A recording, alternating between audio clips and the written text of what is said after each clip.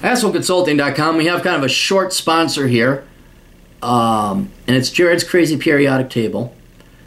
And this is an app you can get in Google Play or the iPhone, iTunes stores, whatever they call it.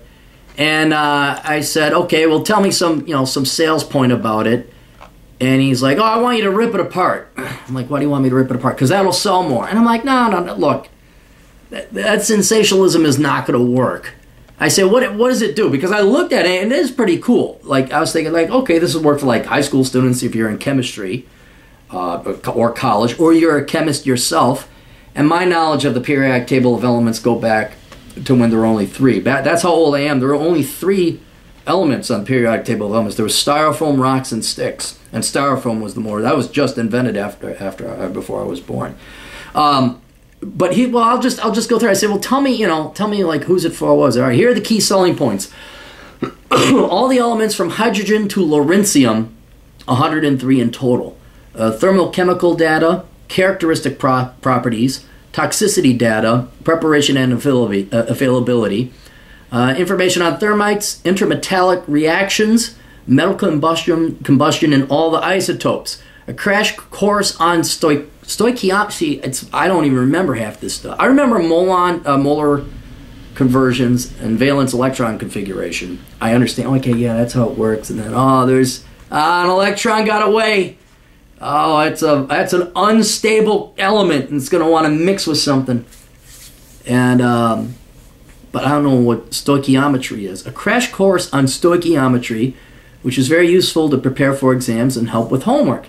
Teaches how to balance equations. Lots of anecdotes and historical references, such as Otzi the Iceman's copper axe, Ishtar Gates cobalt blue paint, sulfur miners in Indonesia. So, and if you go there, it is kind of cool. It's not just like, here's your periodic table of elements. There's images and pictures and references and little animated GIFs, and it's a very highly interactive periodic table of elements. So I thought, like, well, this would be something really cool. I'm sure after a while, if you're in chemistry, you have this all memorized, but if you're a student or not there yet, this would be just something to have on your phone and you can look it up. A very good app for students who need to do research on papers or need references. A helpful tool for the amateur pyrotechnician who wants to experiment with exotic and powerful thermites. Best regards, Jared. All right, so that's the plug. And like I said, I'm not that good at chemistry, but yeah, there's like a picture of a nuclear explosion. There's a Ferrari versus an F-22.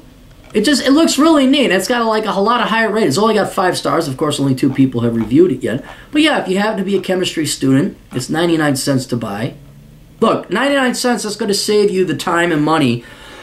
You're going to have to do looking stuff up on an actual periodic table. On one of these boring ones, I'm sure it's on the internet. Give this a shot. So if you're interested, heck, you know what?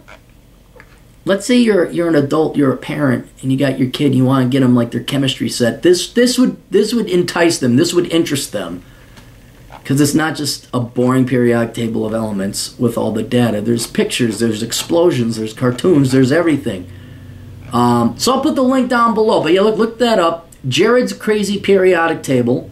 It's on Google Play and the iPhone, iTech, iSomething store. I don't know. I use real computers. I use PCs, not Apples. All right, that's it. You guys want to sponsor the show and my podcast, $50 a month. We'll see you. Bye.